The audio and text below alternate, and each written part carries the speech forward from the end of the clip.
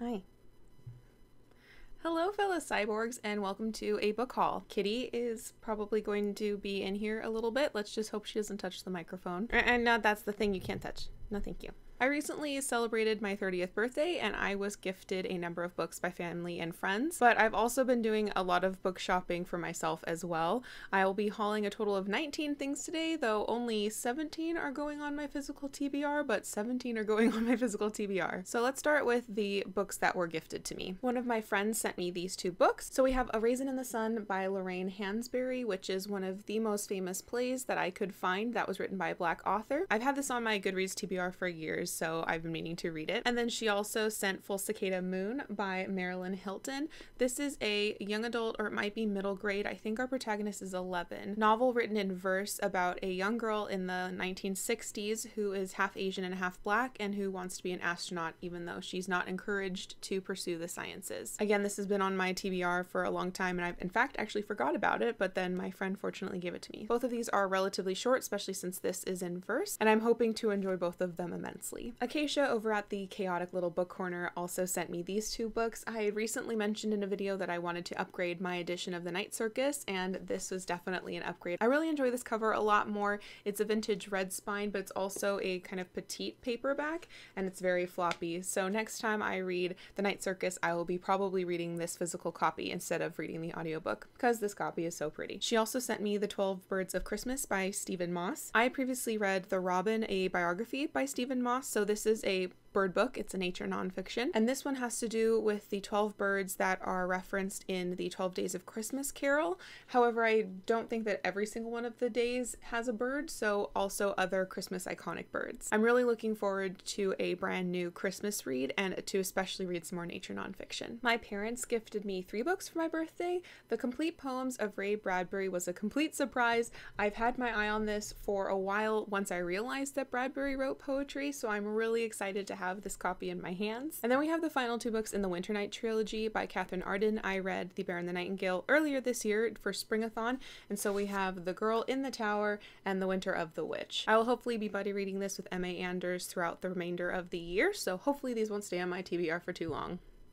She's back! I've also bought a big stack of books by Black authors in my hopes to read more Black authors. I'm really excited for a lot of these, and a lot of these have been on my Goodreads TBR probably since 2016, but I just hadn't picked them up. First off though, I want to unhaul a book. I recently in an unhaul video said I was unhauling Another Country by James Baldwin, but I recently saw Diana of Color talk about this in her Black Booktuber tag video, and I realized that I probably would like to reread this in the future, especially since I just reread another book by a Black author that I rated okay the first time, but then got a lot more out of it the second read. So I decided that this might happen with Baldwin, and I should keep this on my shelves. So I am rehauling this gladly. I splurged a little bit and bought a couple books from the UK to get beautiful editions, but then I also bought a bunch of books used from Powell's. The 2 from the UK are The Bluest Eye by Toni Morrison and these beautiful new editions that I learned about from Mercedes' channel, Mercy's Bookish Musings. These are the new vintage editions and they are lovely and also matte to the touch. I love it. Also very floppy. This is Toni Morrison's first novel. The main character, Piccola, I think. Piccola has always wanted blue eyes even though she is Black and has brown eyes, and I know that there are trigger warnings for sexual assault in here,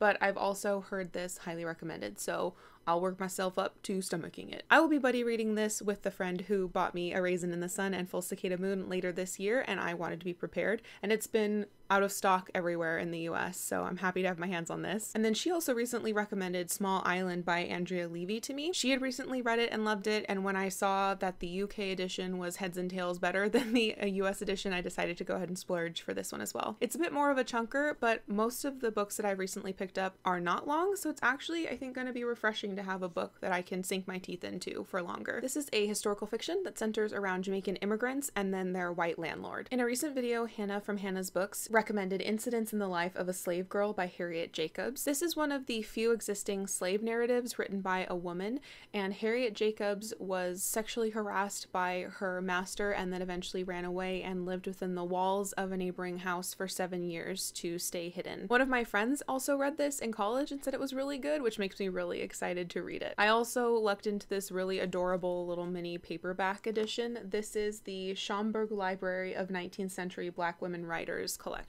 which is published by Oxford University Press, so it's adorable. The content probably won't be adorable, but this actual book is adorable. I've been binging Helene's videos. She's from the channel Books by Lanes on her Black writers, and Gloria Naylor is her favorite author of all time, if I remember correctly, or one of her favorite authors. I know Oscar Wilde is also her bae. And in it, she recommended Gloria Naylor's works. The Women of Brewster Place has been on my Goodreads TBR for years, and so I finally decided to pick it up, even though I know that this does have a pretty graphic scene in there. And I looked into this absolutely glorious copy. I was expecting a like photographic cover, but this one is just like weird and I love it so much. So I'm not gonna lie, the beautiful packaging makes me even more eager to pick this up. I don't remember from whom I learned about The Wedding by Dorothy West. Maybe Dee Dee from Brown Girl Reading. This is set in the 1950s and takes place in the East Coast's Black bourgeoisie. This centers on the Cole family and one of their daughters, Shelby. She has recently become engaged to a white jazz musician who lives in New York City. And this explores the ramifications of that, the race relations and also the class relations as well. Another small one, I'm looking forward to exploring this. This is Happiness Like Water by Chinelo Okparanta, and she is a Nigerian author, and this is a collection of short stories. This is one of the more higher rated short story collections that I had on my Goodreads TBR, and I also found it for cheap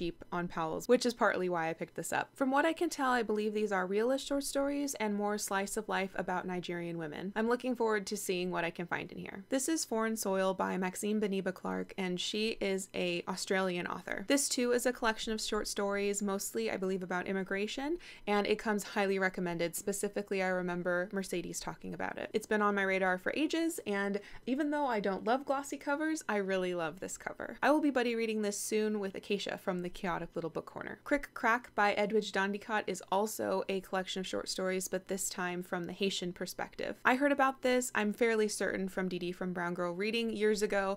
I tried it out from the library, but it didn't grab me immediately, but I haven't really forgotten about it since. Comfy Cozy Up also recently read this for the Caribathon, which took place in June, and she really enjoyed it and said that it was actually interconnected short stories, which makes me even more excited to read this. This is Some Soul to Keep by J. California Cooper. I've heard about J. California Cooper, and her books are just so incredibly beloved on Goodreads. This is a collection of short stories, but this is a collection of, I think, 4 longer short stories, which is not normal for Cooper, and it's actually 5. I wanted to read something by Cooper and really couldn't decide, and this was one of the cheaper ones, so I decided to pick it up. I'm really hoping that I will love Cooper's writing style and get to explore more of her works. This is Where the Line Bleeds by Jesmyn Ward, which was her first novel. This centers around 2 twins, Christoph and Joshua, who have recently graduated from high school, and they both have to decide what their futures will hold. I am nearly finished with reading this. Actually, I'm buddy reading it with a friend, and I'm enjoying it so much. I picked this up because my friend had it on her shelves, and I wanted some guidance of what books to choose, and I decided I would buddy read this with her. And oh boy, am I glad I did. I'll tell you more about this in one of my wrap-ups. And finally, we have what I think is a modern classic, Sugar by Bernice L. McFadden. I will be buddy reading this with Sarai from Sarai Talks Books, and we'll be starting it any day now. Sugar, who is a sex worker, moves into a small Arkansas town, and the town definitely has opinions about this. If I remember correctly, she befriends a woman named Pearl, and their relationship is at the heart of the story. This will be the second McFadden that I have read, and I'm hoping that I will enjoy this immensely. So those are the books that I've recently added to my physical TBR, which is now at 38 books, which is the highest it's been in a while. But fortunately for me, that just means that I don't have to rely on my library to get new books to me. Please let me know in the comments down below, of course, if you have any opinions on the books that I've recently hauled, and if there are any that you specifically want to see me read sooner rather than later. Though, of course, my plan is to have all of these read by the end of the year. Thank you so much for watching, and until next time, support Black writers and continue to be lovely. What are you doing? You having fun? She's busy. With those 17 additions to my physical TBR is currently... You mind?